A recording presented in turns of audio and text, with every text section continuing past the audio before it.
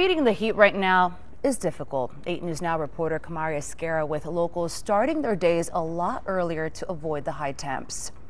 The valley is seeing an extended period of near record-breaking heat. With no sign of a cool down, locals are finding ways to beat the heat.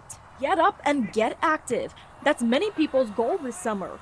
But some are choosing to get out earlier to avoid dangerous temperatures. This is actually my first summer here, so I've got to beat the heat. With this heat, it's just, you're going to get heat stroke if you stay out too late. So especially with the record highs, you've got to get here early so you can get it in. And I mean, even walking our dogs, we have to wake up at like 5 a.m. to do that. Whether it's going for a bike ride, a walk, or playing sports outdoors, the earlier you can get out and back indoors and air conditioning, the better.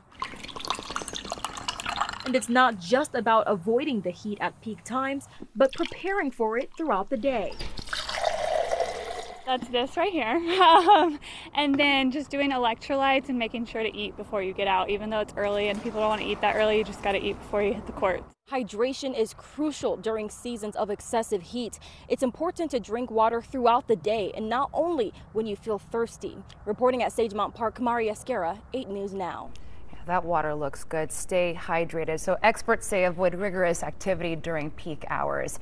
As this relentless heat continues across the valley, stay with 8 News Now. Our weather team has been rated most accurate 10 years in a row. You can also download our free app.